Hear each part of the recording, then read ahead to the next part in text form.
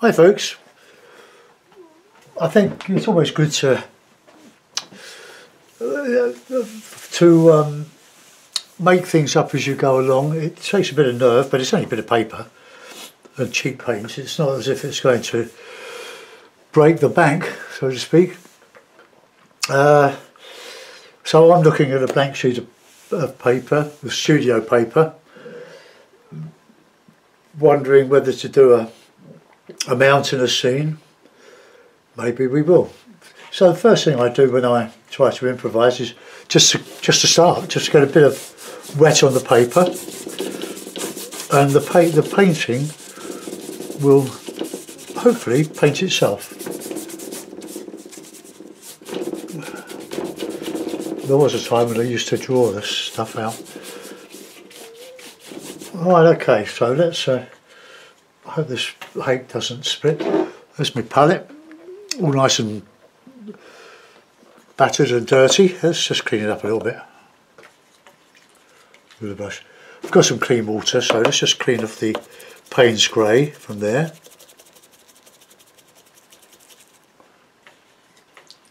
Okay, now we'll put in some bit of raw sienna. Let's see if we can do some central light. So let's have a bit of ochre, sienna.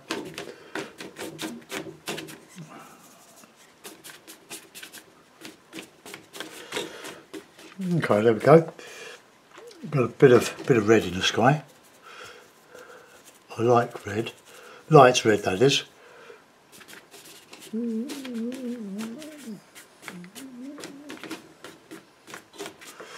A bit stronger than that. It's quite a weak colour.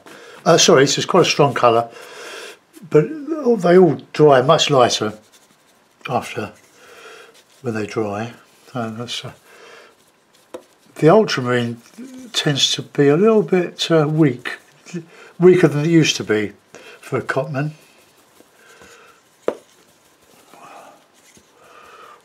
Okay, so let's just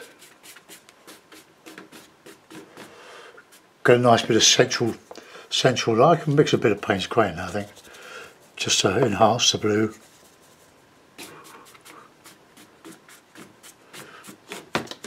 Oops.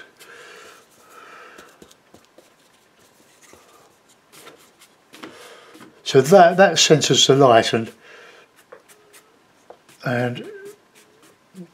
will give you a portal. Okay, well now that's not as dark as I'd like, so I'm still going to work away at it. It's a bit thicker. It's a lousy day in London.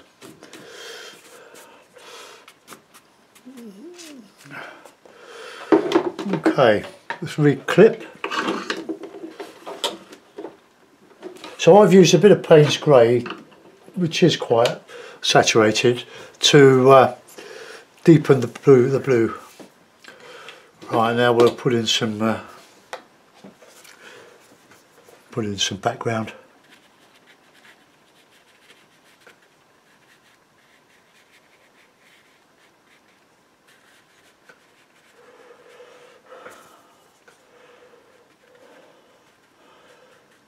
Okay. We'll have a little valley through there. Bit of burnt sienna. Bit of yellow.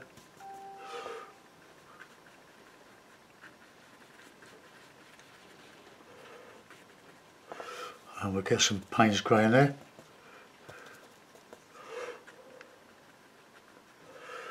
Bit of blue.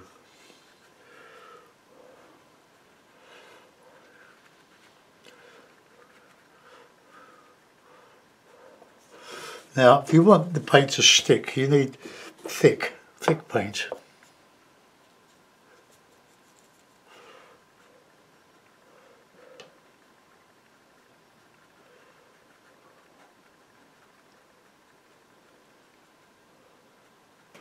Right. Okay, now I'm going to dry that now. So I want to put in some side mountains, hills, whatever. So fast forward.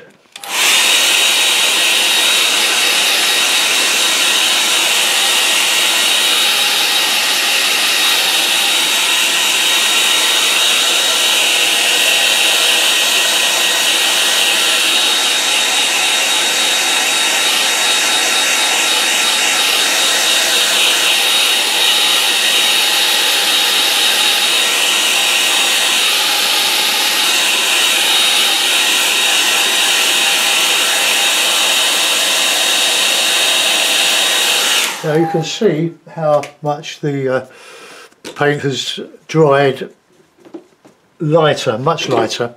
The red has almost disappeared. Alright, now we're going to put in some mountains now. Well, some big hills. Start off with distance. I'm going to have blue and Payne's grey.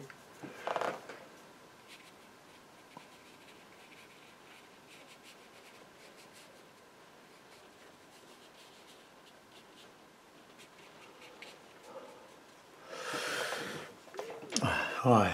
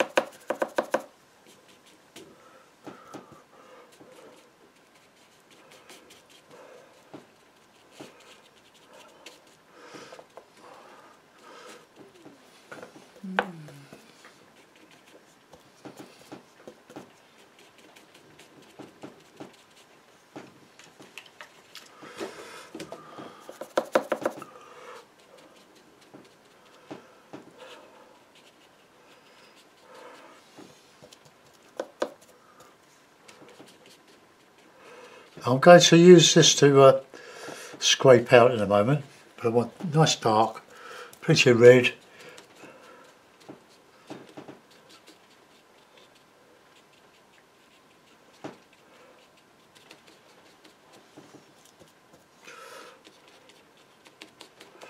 Right, now let's get the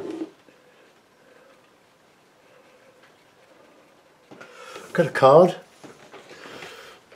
and we'll start just to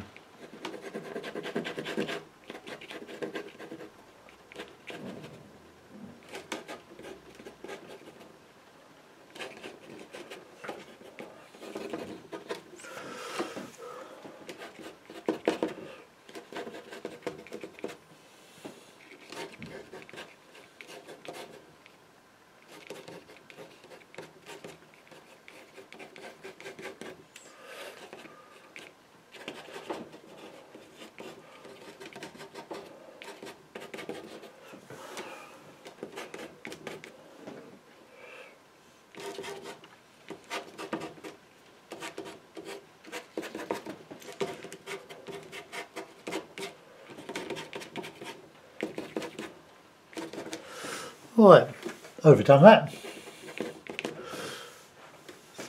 We can put some trees up there or something. Let's get on the other side now.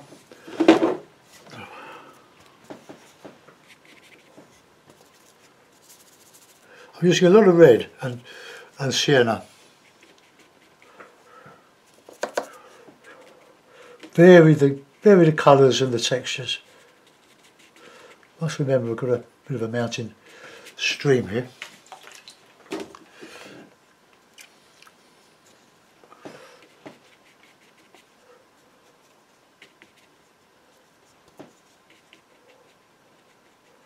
Just wet that again.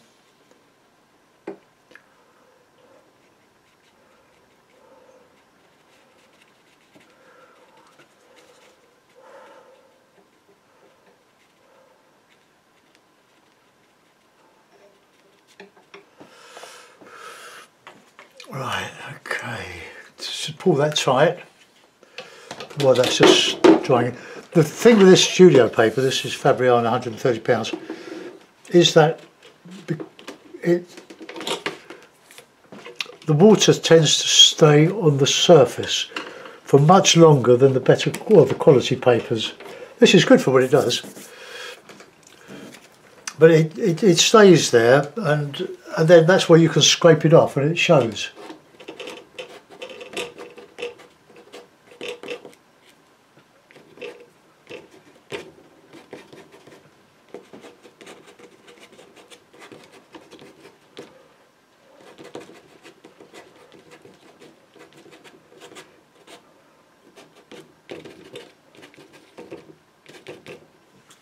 Right, there we are. That's the rock's done. Put one in there. Okay, now we've got to do some texturing now. So let's put some. I'll carry on with this brush. I want to put in some trees and stuff there. So we go with some green and some Payne's grey. So we get a nice, good green, bit of red.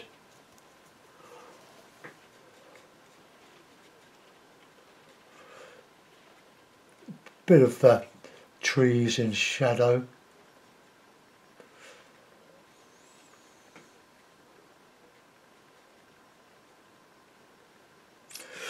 Okay, now then, let's scrape out a little bit of that. So.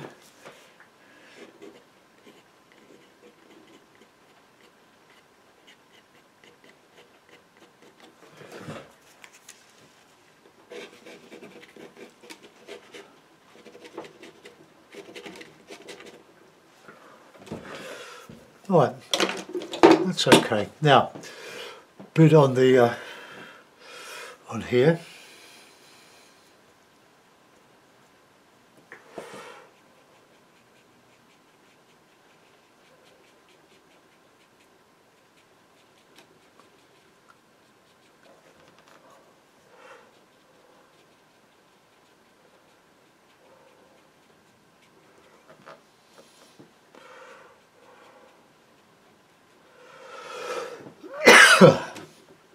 Oh, excuse me. Right, I haven't got coronavirus. It's COPT, so I won't stand a chance.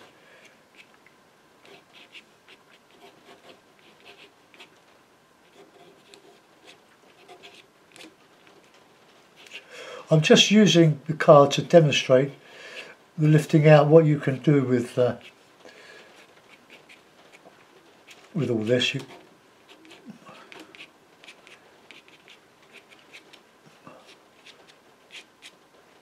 can put some more stuff over that, but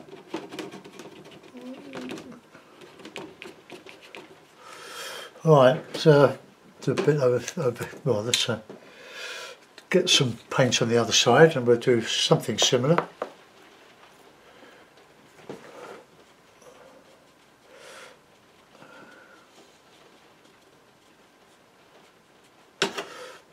Let's get some on the top there.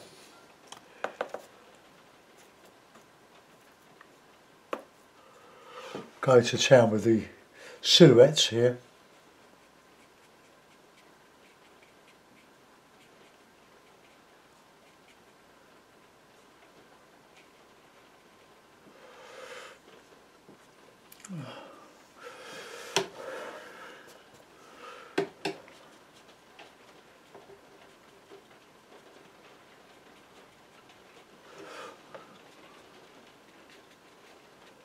Bit of texture, just illusion of detail, and put my tray down and just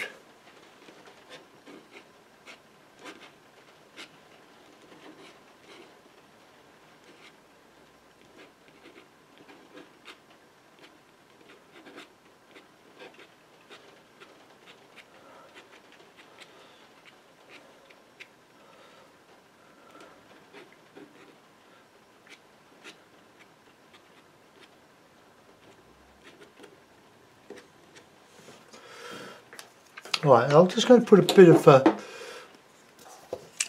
texture back over some of this.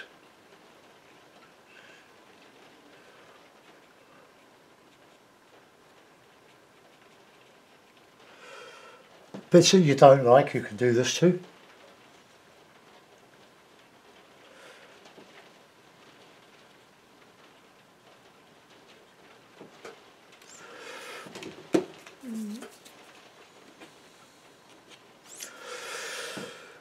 Okay, now I'm going to put a bit of water in there. Whoops. No,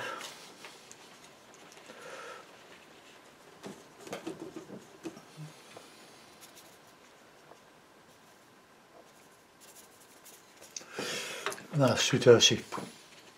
clean the palette.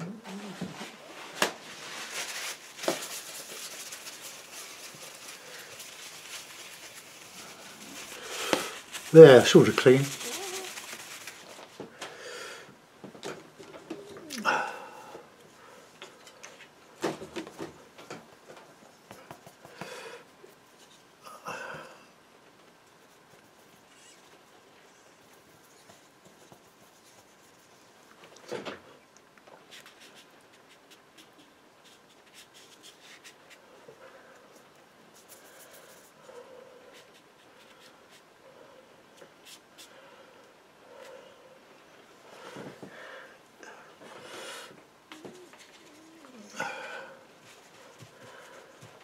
Just a bit of grey.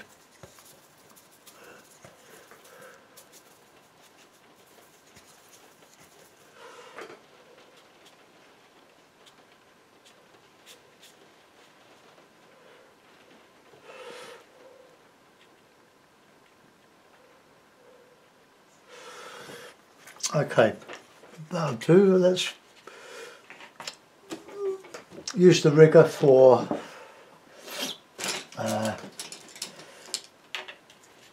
some buoys.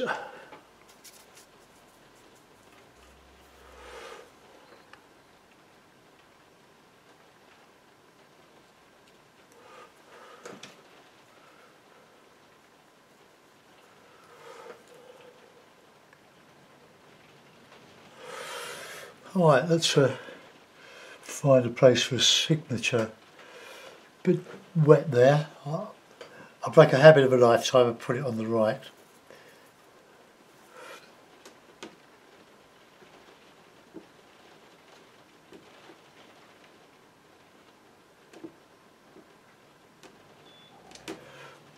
Okay, that'll do. No more detail than that. We've got plenty of detail there, or the illusion of it. It's good fun making it up. Go for it, have a go. You never know what you're going to come up with.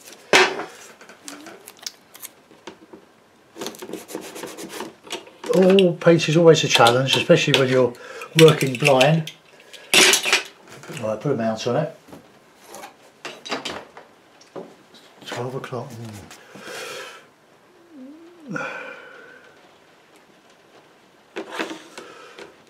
Don't know what that is there. Right, let's I've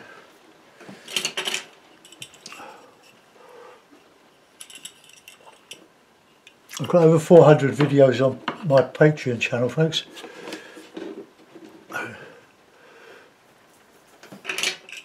And my Etsy shop. Right, okay.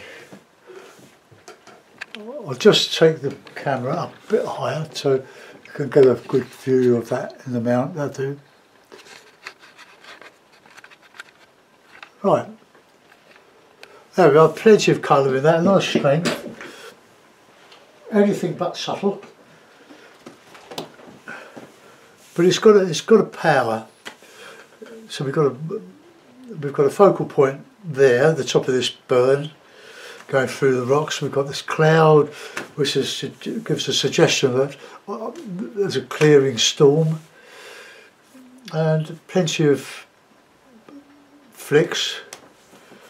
And I hope you like that one. Have a go at these things. This paper does tend to go a little bit muddy because of the paint staying on the surface for so long, but it's got its virtues. So I'll get that uploaded for you. Thanks for watching. Bye bye.